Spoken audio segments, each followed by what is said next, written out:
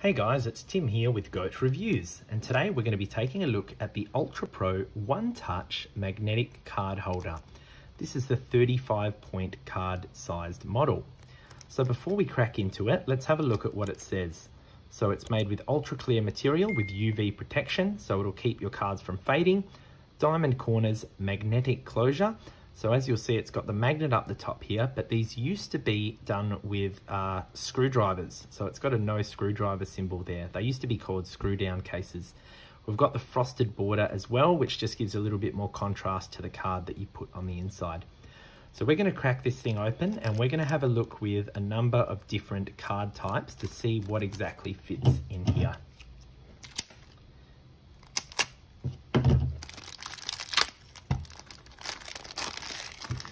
All right, so to open it, you've just got this little nail slot here. So you just pull down on that and the piece can actually entirely separate, okay? So we'll tip out the card that's included and have a bit of a better look. So that's really, really clear. So the first card that we're going to try is a Yu-Gi-Oh card that is sleeved, okay? Now this is double sleeved, so I've got an inner sleeve and an outer sleeve. We're gonna see if the ultrapro one touch can handle this size. So we put that in. It does appear to be the right size there, so let's give it a close. Yep, absolutely. That looks great. That's basically the perfect size for a double sleeved Yu-Gi-Oh card. Okay, on to the next card.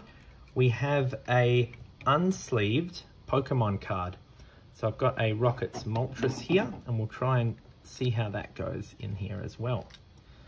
So if I pop that in, I mean, it does look like it's got a little bit of clearance at the top and maybe a bit to the side, and there is a bit of a rattle, but for the most part, that will quite securely hold a unsleeved Pokemon card.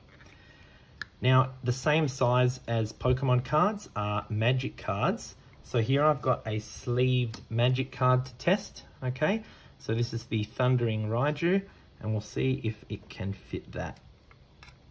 So by the look of it, no, it can't, okay? So with that sleeve on, you'll see it's actually a little bit too wide here. So if we try and close that, I mean, yeah, I guess it does close, but I probably wouldn't be happy with putting a sleeved Pokemon or Magic card in a case like this. So that's probably a no from me.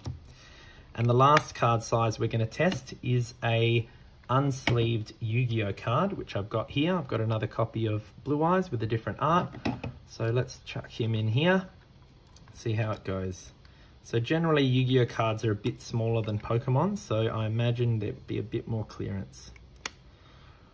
Okay, so yeah, a bit of clearance at the top, quite substantial, and also at the left and right.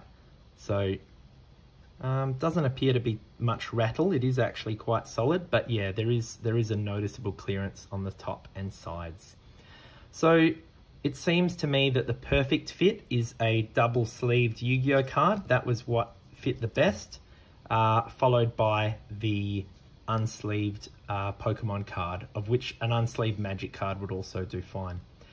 An inner sleeve would add maybe a little bit more clearance to the edges and just make it fit a little bit more firmly. So who might like to buy the ultrapro one touch 35 point? Well, if you're someone who has a particular single card that you'd like to put on display and it complies with the sleeving requirements that we've just been through, this is absolutely a great way to keep it on display. Thanks for watching and take care. Now for all my loyal viewers and subscribers, you guys are legends, and I hope you liked the video. I've left a link to the item for you below, and I'd love to hear your thoughts. Thanks for watching, and I'll see you in the next review.